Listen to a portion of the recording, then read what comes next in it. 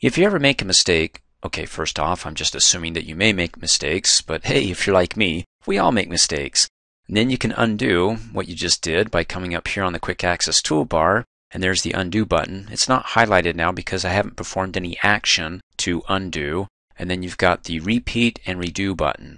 It's a double agent. So if you ever do something and you want to undo it, after you undo it, you can go ahead and it'll turn into a redo. However, if you perform an action and you don't undo it, just an action, like typing in some text or formatting, this will be the repeat, for example.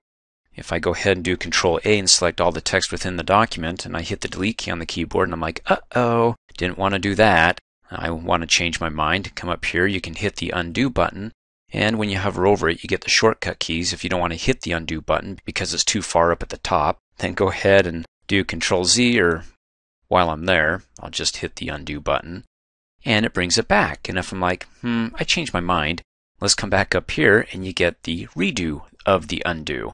So I can go ahead and redo what I just undid and undo what I just redo to undo. And you can use the shortcut keys, Control Y and Control Z to undo and redo. Correspondingly, that is. So you've got the Control Z to undo and the Control Y to redo. Now again, that will only appear to redo after you undo something. But if I come down here and I type in something, then instead of undoing, because that's not the most recent thing that I did, I actually performed an action, then it converts it from the redo to the repeat. So I can go ahead and click on it and it repeats the same thing that I just typed. Isn't that fun? And I can keep clicking on it and repeating that over and over again. So if I do something in one part of the document and I don't want to type in the same thing again or apply the same formatting, then you can just come down and, hit the repeat for repeating the text or repeating the format that you applied to one part of your document to another part.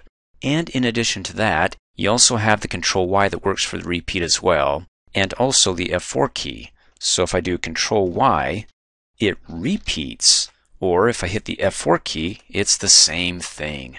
But as far as the Control Y goes, that works as a double agent. So if you're repeating, it'll go ahead and repeat it. But if you're undoing, like I come up here, and notice when I hit undo, this will convert to a redo because it only follows after I undo something to redo. Okay, we'll go ahead and redo that.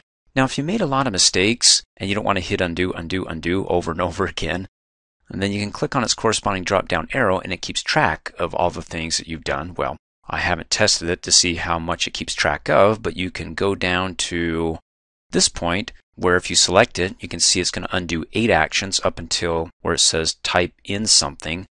Go ahead and click on it. It undoes the 8 actions right up to type. And then I can click on the drop-down arrow again, and I just have 2 remaining actions to undo. I can go ahead and redo, and redo, and redo, and redo, redo, and redo, and redo, and redo, and there I'm back to where I started with those 10 actions. Thanks for watching. Hey, as a quick reminder, if you like my video, please give it a thumbs up. You can also click on me and subscribe to my channel, get notified of the latest videos, and for only $2 a month, you can have access to all my Microsoft Office training videos.